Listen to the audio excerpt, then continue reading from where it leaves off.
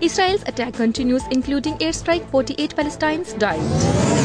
Cable operators have blocked broadcasting of 6 Pakistani entertainment channels against the licensing regulations of PEMRA. Gas cylinder blast on CNG station at Abu Al Hassan Asfahani Road in Karachi. 1 man died, 5 injured. Husband threw acid on wife due to domestic dispute in Okada. Wife shifted to Lahore for further treatment. Police seized a mini truck loaded with stolen iron used in Lahore rapid bus project near Misri Shah Chowk. 4 criminals arrested.